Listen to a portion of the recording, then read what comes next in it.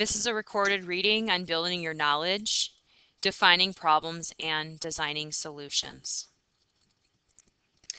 Engineering often begins with a problem to solve. The problem may involve an existing design, or it may require the engineer to create something entirely new. In both situations, engineers seek to understand the problem they will be working on. What needs must be met? What materials do I have? How much time do I have? Questions like these are the first steps in defining an engineering problem. So question 2 on your guided reading asks you engineering often begins with a problem to solve. Engineers ask a few questions in the first steps of defining an engineering problem. They ask, what needs must be met? What materials do I have? How much time do I have? Defining problems. When defining a problem, engineers consider both criteria and constraints.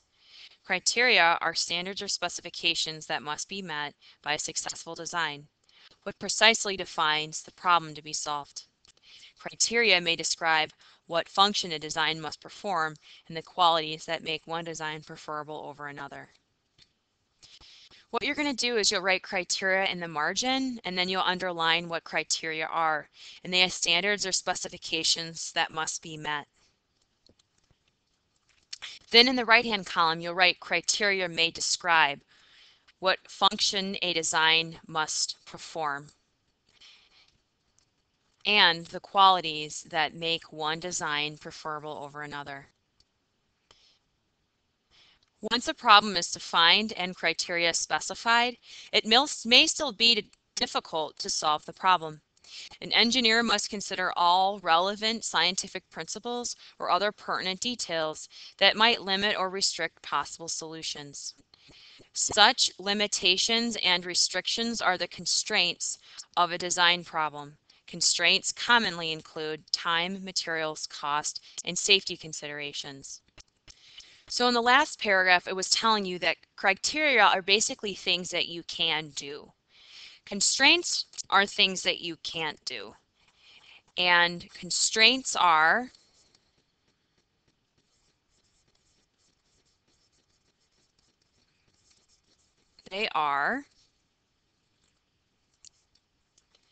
limitation and restrictions.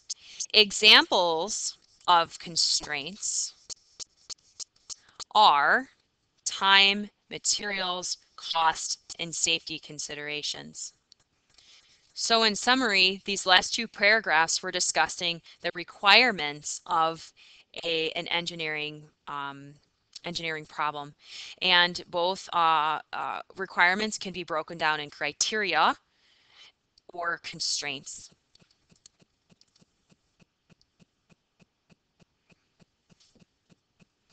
Designing solutions. Engineers use scientific investigations when designing solutions.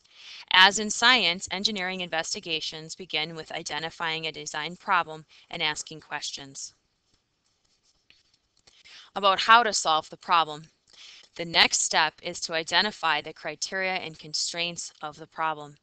Clearly defining both criteria and constraints guides the initial design process and sets up requirements that will be used to evaluate the design solution.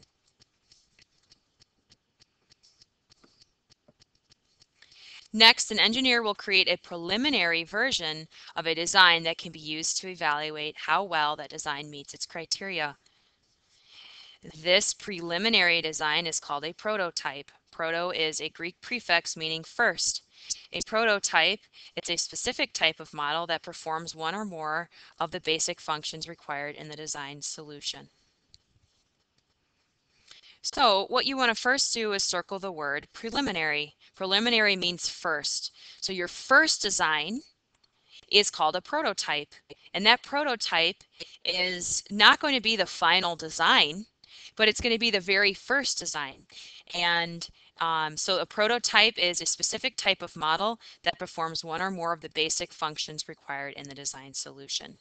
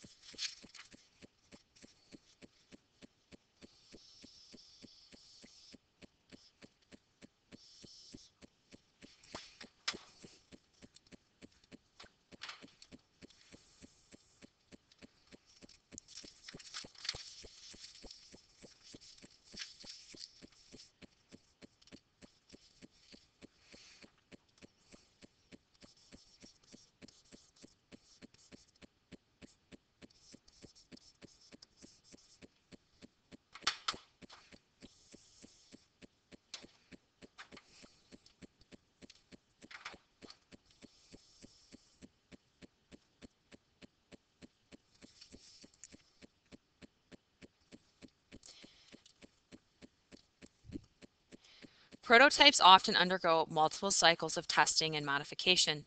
Engineers collect data during the testing process and analyze the data to evaluate the design. The data may be quantitative, numerical, or qualitative, descriptive, but should all be recorded in a systematic way. So once again, a modification is a change to the prototype. And just like in a fair test, you make one change only, and then you test it. When you test it, you're going to be collecting data. Data can be quantitative, numerical, or qualitative, which is descriptive. So descriptive would be fast or slower, yes or no, presence of clouds, yes or no, but should be recorded in a systematic way. We do this using data tables. It's science.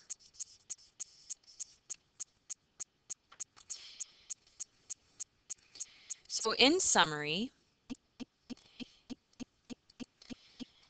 the engineering design process starts with defining the problem.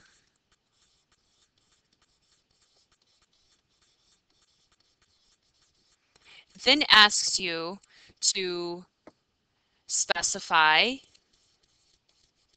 your criteria and constraints.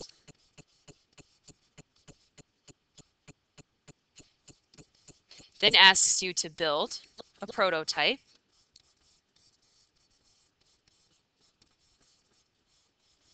It asks you to then test. Okay, this is a simplified version of the engineering design process flowchart. There is a more official one, and you could use that as well. Please ask your teacher if you have any questions. Thank you.